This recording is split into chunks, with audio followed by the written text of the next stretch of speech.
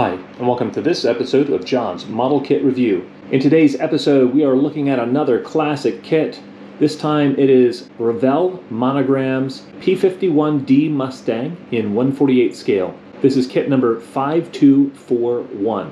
In this model kit review, we're going to be attempting to answer the question, with all of the 1/48 scale P-51D kits currently available, is this classic kit still worth building? We will be taking a look at the built-up kit.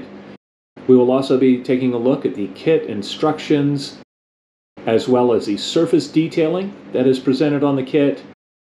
We'll take a look at the interior of the kit and the detail there, as well as the clear parts and the fit of those and the clarity of those. We will also take a look at the decals that are included in this sheet and how those performed. We will look at the color and marking guide that is included in this kit. We will look at the fit of the major components of the kit, and I'll give my conclusions at the end. I built this kit quite a few years back when I was first getting back into modeling, and as such it was built with tube glue. There is no putty used on this kit. It was spray painted with a rattle can, but despite all that, I really had a fun time building it, and it still looks nice on the shelf. I'm really surprised at how well this kit has held up over time. Looking at the kit instructions, step 1 has you building the interior of the model. And a nice feature on these instructions is that they have actual pictures of the interior of the aircraft and some of the other aspects as well. We can see the instrument panel here. This is just detail painting on that instrument panel. We can also see the seat. It has some molded in seat belts. This kit was built completely out of the box. I just painted the seat belts that were there. Step 2 is a 3-part step. In part A, you are mounting the cockpit assembly into the right half of the fuselage as well as the exhaust.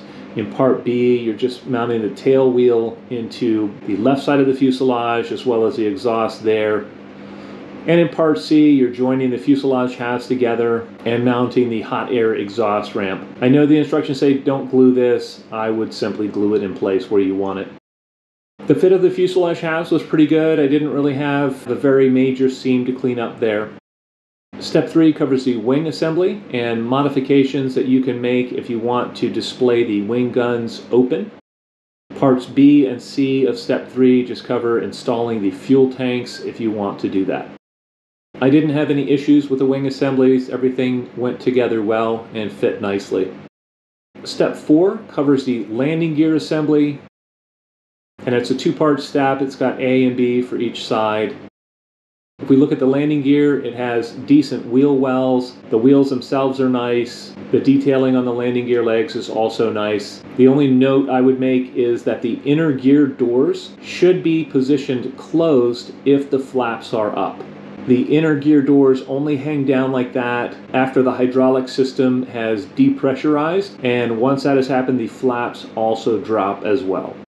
Moving on to step 5, it covers mounting the landing light and pitot tube to the plane. It also covers mounting the wing assembly, the lower engine cover, and the air scoop to the fuselage. Again, everything went well here, and I really didn't have any issues with this step.